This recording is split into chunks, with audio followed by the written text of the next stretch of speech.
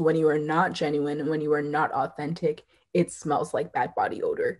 People can sense fakeness. Everyone has that one person where they're like they're nice. I feel like you don't want to be that person. Hi, everyone. My name is Mac Parker. Today, I'm joined by Caitlyn Kumi, the founder of Miss EmpowHer. Thank you so much for joining us today, Caitlyn. I am so excited to be here and talk all about networking. It's like my favorite topic, so I'm excited to share my gems. Yes, that's right. Today, Caitlyn's going to tell us about how to network like the business baddie that she is. So let's start out by talking about the meaning of networking. Could you define networking for us today? Yeah, in simple terms, I like to think about networking as relationship building. You're just building a relationship with another person. And networking is great because it can be beneficial for career purposes. It can be beneficial just for overall relational purposes. But usually when we think about networking, it's in the context of business purposes or career purposes. So I wanted to ask, how can someone utilize networking if they're still figuring out what they want to do in the future? I think, honestly, you shouldn't be scared if you have no idea what you want to do in the future. And you shouldn't be afraid of networking during this time. In fact, I think it's the best time to start networking then. And I was even in this space a few years ago where I had no idea what I wanted to do. Just go on LinkedIn or start reaching out to people that you already know, whether it be friends, professors, people who have helped you out in the past, and really start to get to know them. Ask if they can connect you with people who are in fields that you might be interested in. And I think that's what really makes a difference when networking, genuinely being interested in people, connecting, not in the sense of being transactional where it's like, I want a job, like, can you help me out? Can you give me a referral? Like, no. Genuinely be interested in people and what they do, be willing to support them in what they do. And support can come in different ways. It could just be resharing something that they're doing. It could be liking what they're doing. It could be asking them, if you need anything, feel free to reach out to me. Because one of like the best life lessons I've learned, it was something from Maya Angelou. She's like one of my favorite poets. She said, people remember how you make them feel. So imagine when you're talking to someone, you make them feel like, wow, like she reminds me of who I was when I was 20 years old. And, the person you're networking with is in their 40s and they have this established career and they're like, I like her drive. I like who she is. I want to invest in her. That's what you want to get out of these networking conversations.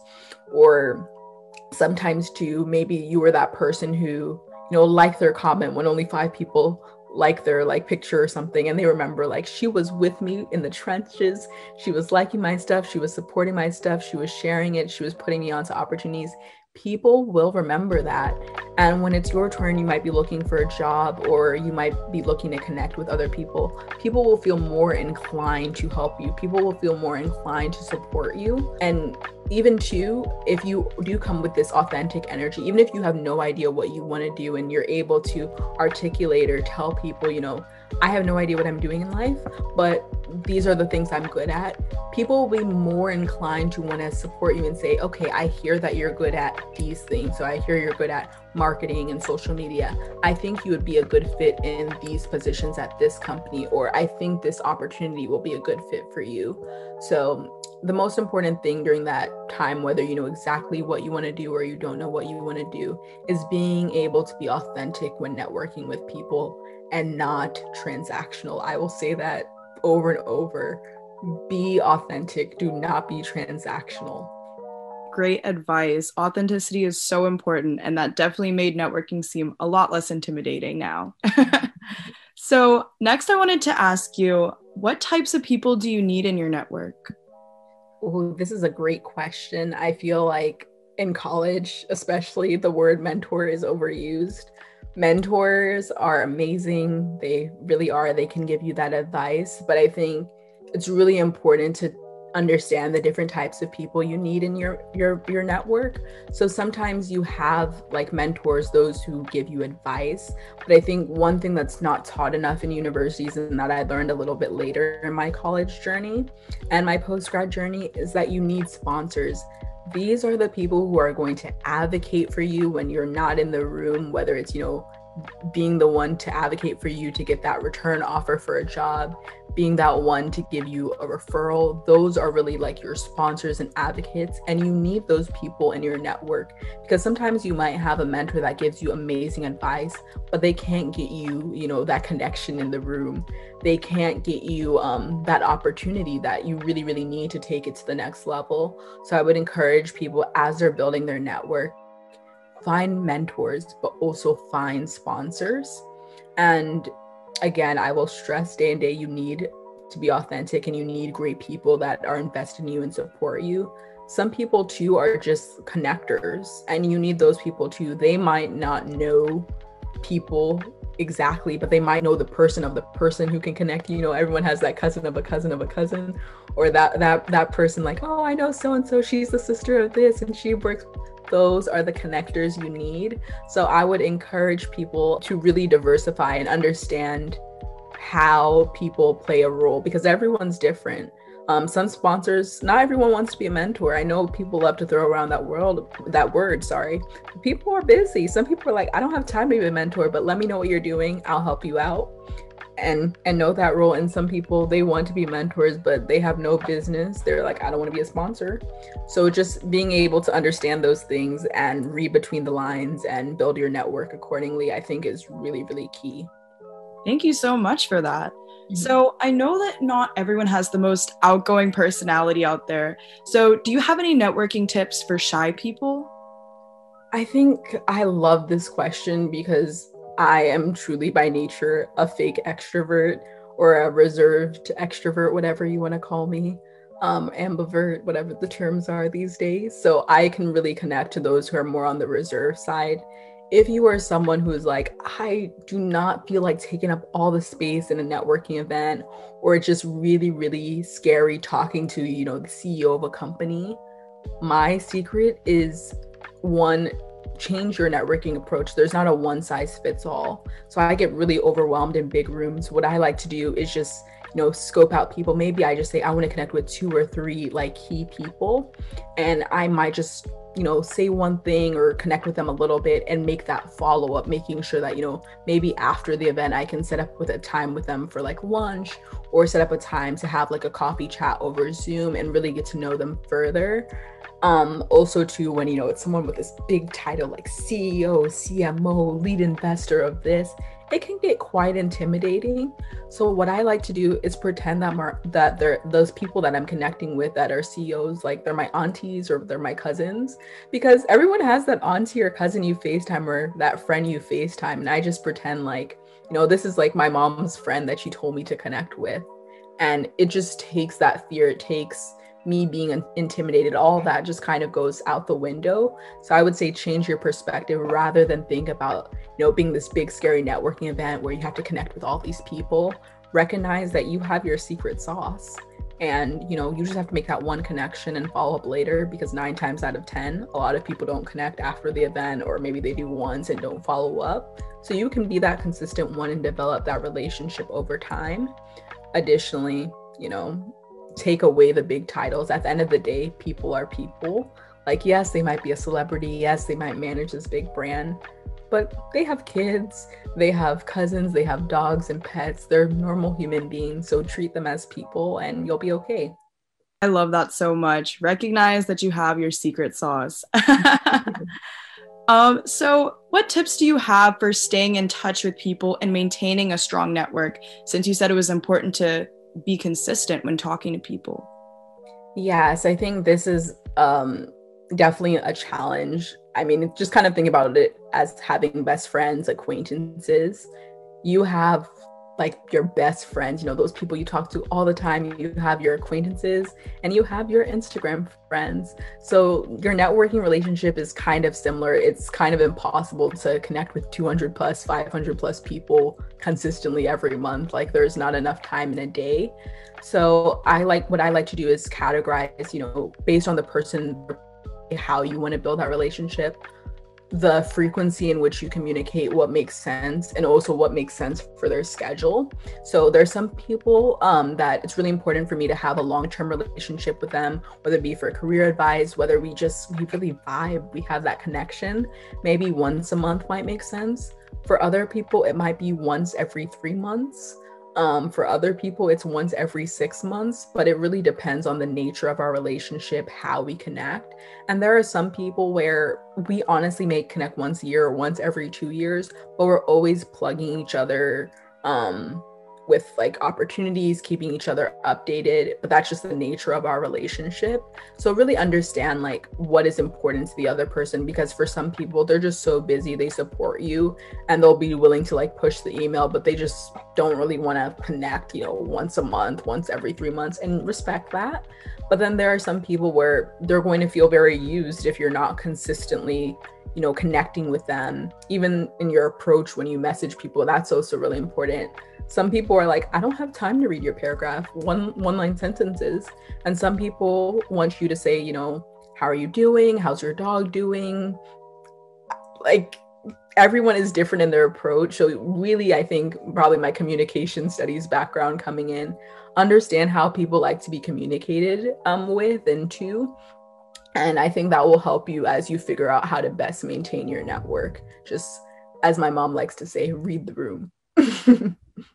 Absolutely. Do you have any tips for how to make those cold messages? Yes, I say keep it real simple and as personalized as possible.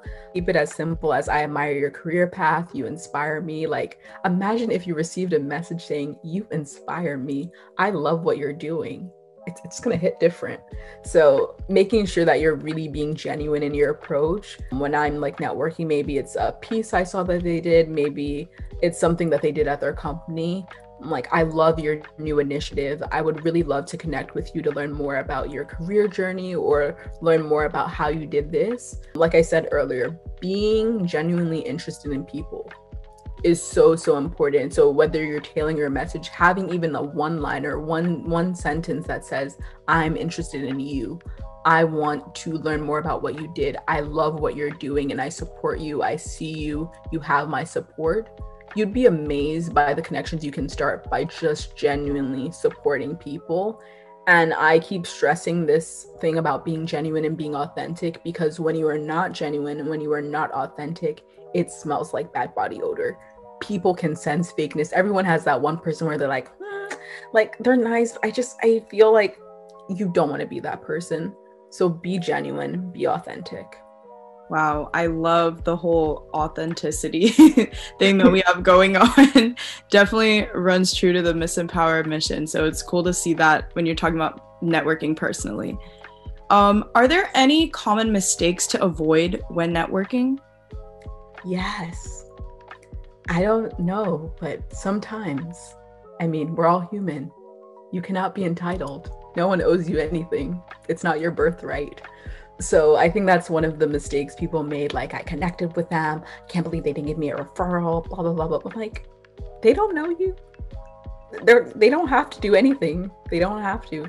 You're not even entitled to a response back, and that's okay. I think being able to take a step back and realize you're not entitled to anything is really, really something that people have to remember when networking. It's just like, not everyone wants to date you. Not everyone wants to be your friend, and that's okay.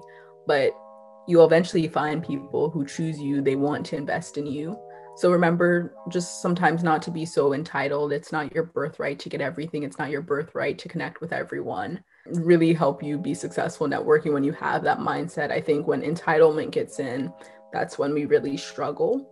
I think also some people, when it comes to response time, be considerate of other people and be considerate of their time. Do not miss a meeting. Do not be super difficult to schedule with, because it's like, you asked me for help. Now I'm going ring around the rosy to find an appointment. Nobody needs that in their life. So if you're reaching out to someone, be like available.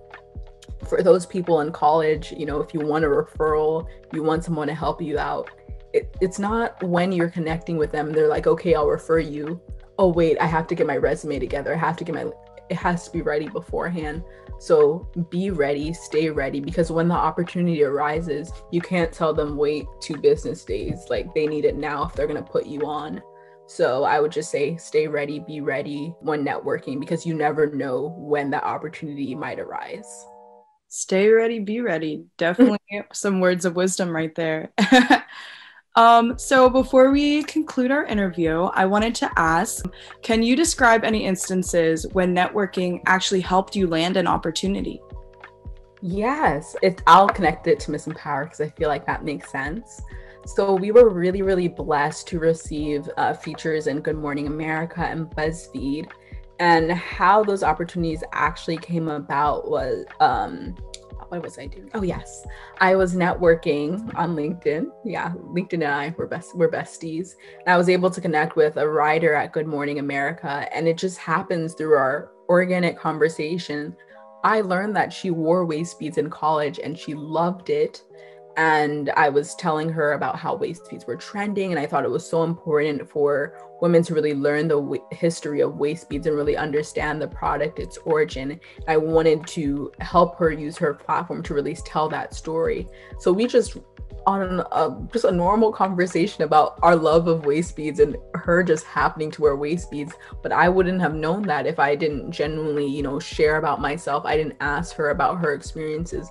I would have never known that she wore waist beads in college, and that opportunity might have never come up. So that's where I always stress to people, you never know where a conversation could lead. Even though we all have different experiences, you'll be surprised the mutual interests, the commonalities people have when you start sharing about yourself, you're being authentic. So that's, I would say, one of my favorite examples of how networking has helped me in recent times. Wow, what an incredible connection. And congratulations again on the BuzzFeed feature and the Good Morning America feature. That's so awesome.